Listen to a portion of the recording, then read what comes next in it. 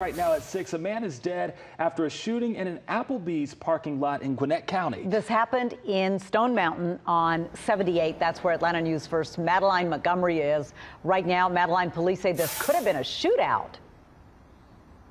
That's right. They think it happened right here. We're in the parking lot in between O'Reilly Auto Parts and Applebee's, and you can see there's actually still a police presence out here this morning, just keeping an eye on things.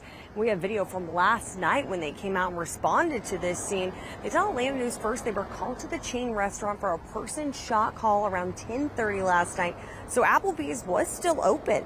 The victim was still alive when police got here, but died at the hospital. Police are looking into if the victim and shooter were actually shooting at each other here. Here's how police say they're investigating this situation to put someone behind bars. Our detectives are going business to business looking for any kind of surveillance camera footage that might be helpful in this investigation. The original 911 call came in from a passerby who was in the parking lot, who then notified us, and we're looking to see if he or she has any valuable information about this homicide. Police say right now they don't have evidence that the victim was actually a patron at the Applebee's, so they're not sure what exactly he was doing here. They say if you know anything, to make sure to contact them, or you can leave an anonymous tip with Crime Stoppers. And you do have the chance to get a cash reward if you help them make an arrest.